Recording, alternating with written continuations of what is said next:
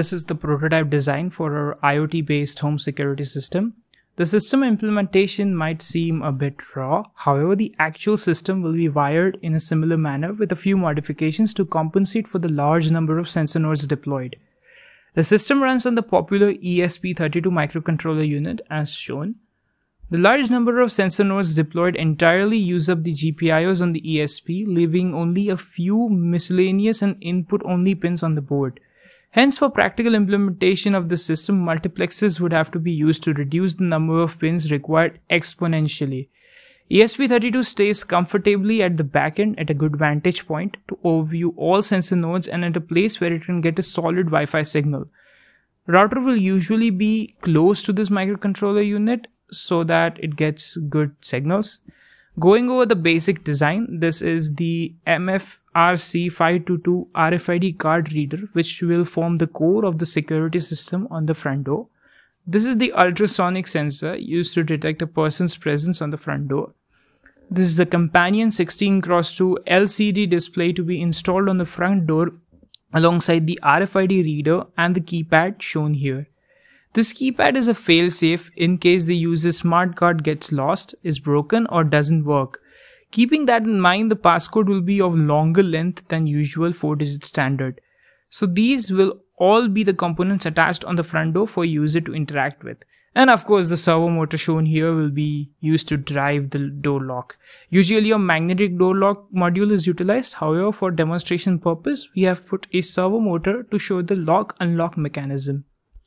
Additionally, HikVision cameras will be installed on the exterior. These cameras will not be controlled through the ESP32 microcontroller unit.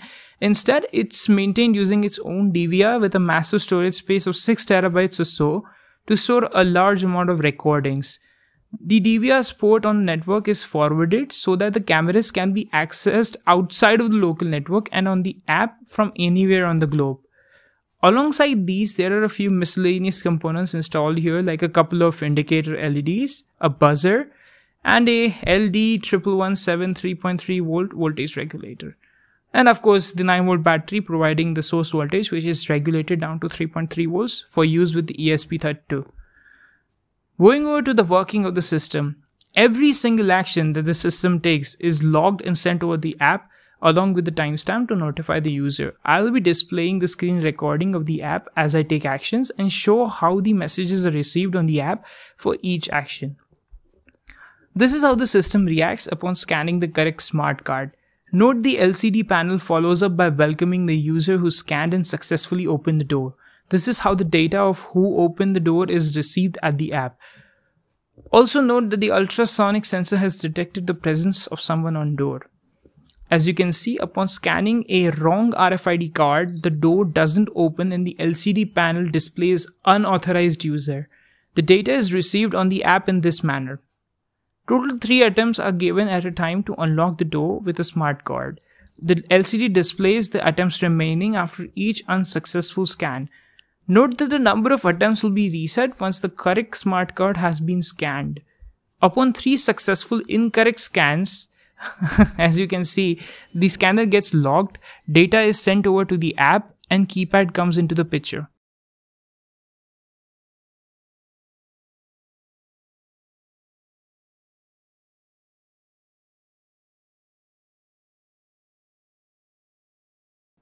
This is how the system reacts upon the entry of an incorrect passcode on the keypad.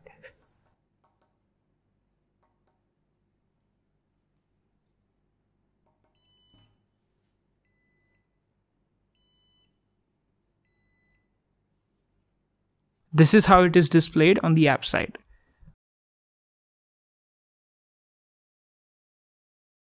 Upon entry of the correct master key code, the door unlocks as usual and the RFID reader is activated again as well. The data again is received on the app.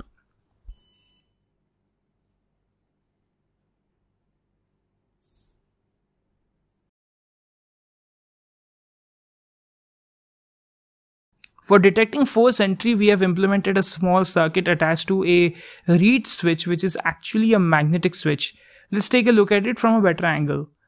As I mentioned earlier, these are the miscellaneous components: LEDs, buzzers, LD1117, and of course the 9 volt battery.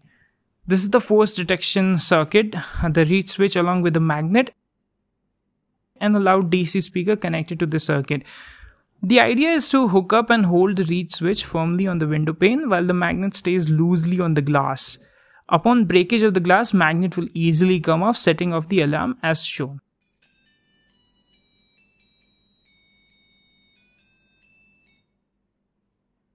The notification about the exact window broken is also sent to the user via the app as shown. The speaker connected here will be replaced by a 12-volt mini siren in practical implementation, which sounds an alarm large enough to give the neighbors a headache. Every window in the house would need to be wired with this circuitry to make the breached entry foolproof. To compensate for the large number of sensor nodes versus lower number of GPIOs available on the ESP32, a multiplexer or an encoder can be introduced to exponentially decrease the pins needed. Besides these functions, the app can be made interactive based on user's preference. Commands can be entered on the terminal to communicate with the ESP32. I am showing a couple of basic commands as examples here. Clear can be useful to keep the terminal window clean and delete unimportant logs with a single command. Also, the app can be used to access HikVision cameras as shown. It redirects to the login page for HikVision DVR. Upon entry of the correct password, we are redirected to its app to view the camera feed. So this was our IoT-based home security systems high-level overview. For the practical implementation, there is plenty of room for user customization and hence the system is very flexible. We demonstrated the base raw version of the circuit and its app, which can be modified as per the requirement. However, fundamentally, the system stays the same. Thank you for watching.